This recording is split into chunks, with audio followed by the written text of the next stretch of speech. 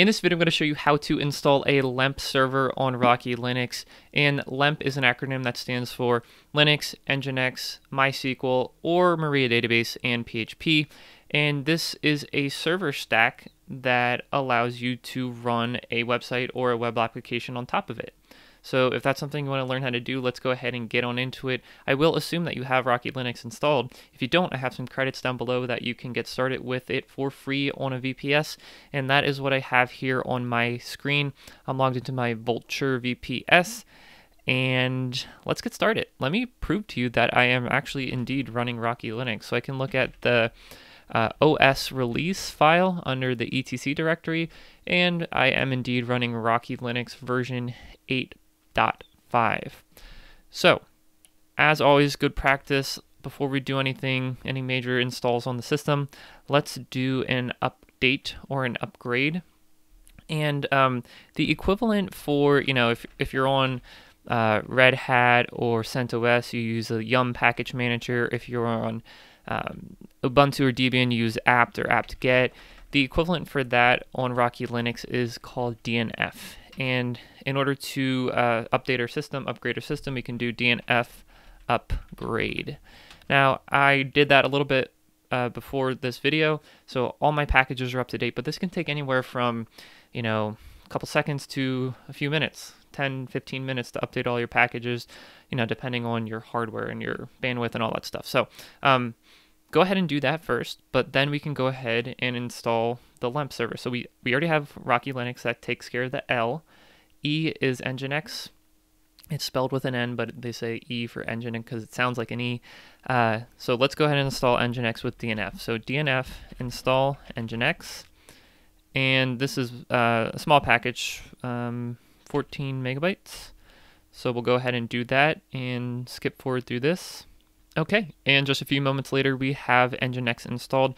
Let's start that up with systemctl start Nginx. And that's going to allow Nginx to run right now. So let's verify that that is the case. Systemctl status Nginx. And it is indeed active and running. That's good. If we want Nginx to automatically start when our server reboots or starts up, we can do systemctl enable Nginx, and that'll go ahead and take care of setting up that service. Okay, at this point, we do have Nginx running. Let's verify that with a web browser. So I'm going to open up Google Chrome and get my IP address. What was my IP address? Right here. So let me type that in: 174.138.61.103.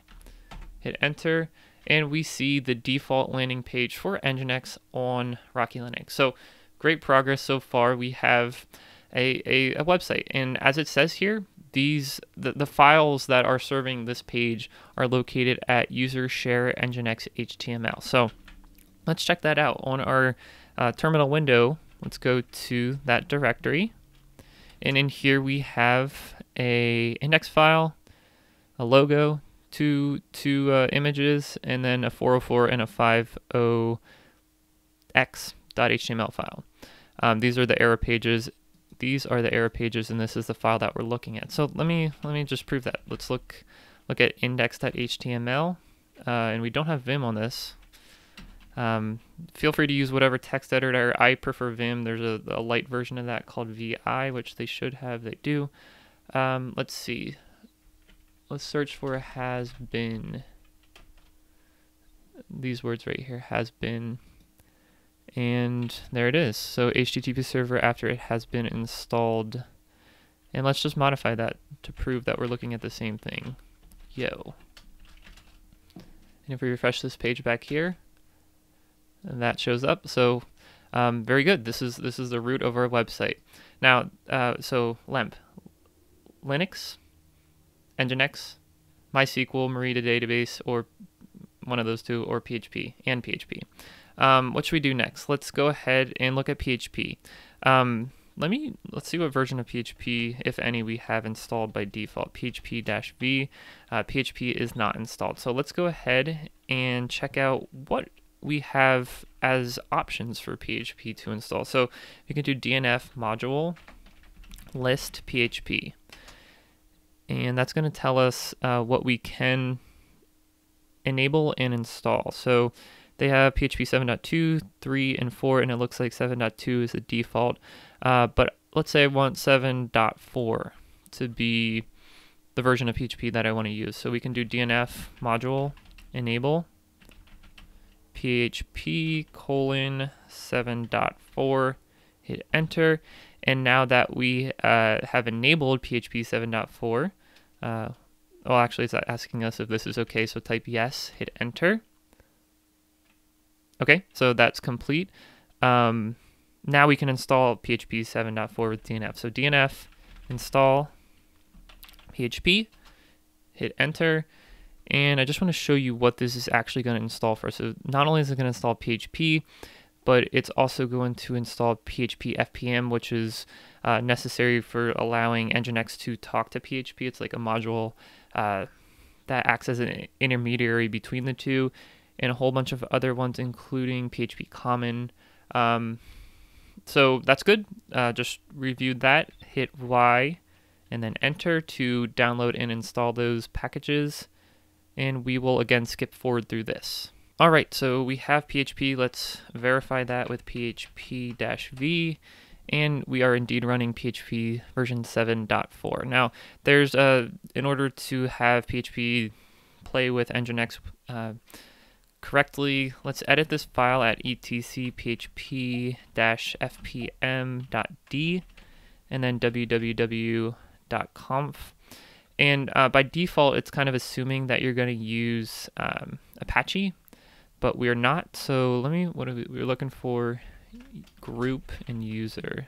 Right here, user Apache, group Apache. We need to change that to Nginx. So go ahead and do that and save that file. Now, since we made a change to that file, the PHP FPM file, let's do a systemctl start php-fpm. Not sure if that was already started. We probably could have checked. But anyway, system systemctl status php-fpm, and I cannot spell today. System sys, an extra y in there. So the status PHP FPM is active and running. Let's same thing as before. If we want it to start up automatically when our server reboots, we can do system ctl enable php-fpm. And I think for good measure at this point, let's just do a system ctl restart Nginx just to make sure. I'm not sure if that's necessary, but just to make sure that we're all good. So before in here we were working with an HTML file. Let's test out a PHP file. So let's just get rid of this index HTML file and make a new file called index.php. And you can do something there's a lot of cool tricks that you can do with PHP, but we're just going to do something very simple, some dynamic, right? So PHP gives us the ability to make dynamic HTML pages. We're going to echo inside of the PHP block the time is, and then hours, minutes, seconds. So we'll save that, and that'll execute on the server, generate the HTML, send it over to the client. So if we go back here, and we shouldn't have to explicitly go to index.php, but let's just do that. Index.php, hit enter, and yep, the time is 3:15:54 p.m.